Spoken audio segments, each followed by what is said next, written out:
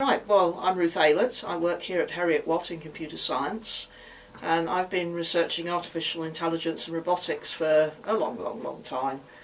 I'm a researcher at the moment in human-robot interaction and in what we call social robotics, which is putting robots into ordinary human environments, which is not as easy as you might think. So one of the things I notice is what I call moral panic about robots. Robots are going to take our jobs, robots are going to take over the world, robots are going to replace humanity, which all looks a bit odd if you're working with robots. And of course, if you're interested in incorporating robots into human social environments, it's rather important that you confront some of this, because otherwise how will people accept them if they think they're going to take all their jobs and take over the world and replace humans? Yeah, so it's kind of very relevant to the kind of work I'm doing to try and get people to take a more realistic view of what robots are about, what they can do, what they can't do. So this is a dangerous topic because I think all moral panic is dangerous. And indeed the ideas that people are toying with are themselves very dangerous ideas. Yes, I mean, if a robot was going to take over the universe and make all humans slaves, that would be a bit dangerous.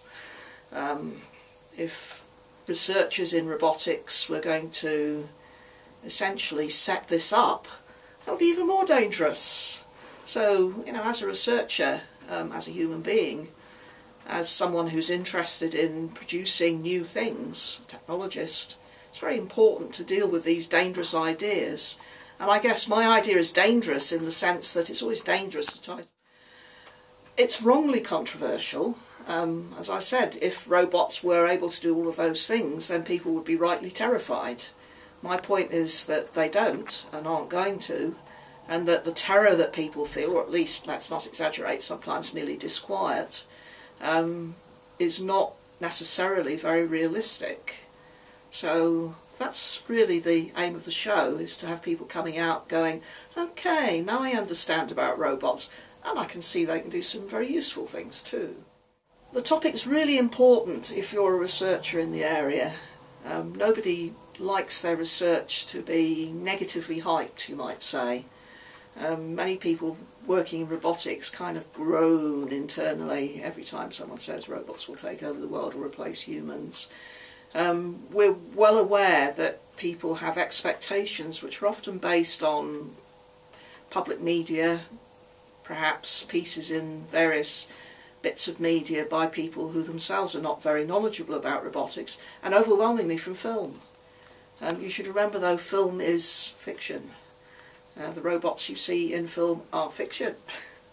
They are in fact nowhere near what we're actually doing. There's a company called Boston Dynamics who originally started off, they make robots, originally started off being robot researchers, and then they got frustrated because it was so hard. And they went, right, let's try doing robots in films. And then they found that you couldn't put real robots in films at all. This is why some robots in films have people inside them or are acted by people. And at that point they went, right, let's go away and do something else for a while to try and develop robot capabilities, because even in film, where you can go cut when the robot misbehaves, you still can't use real robots.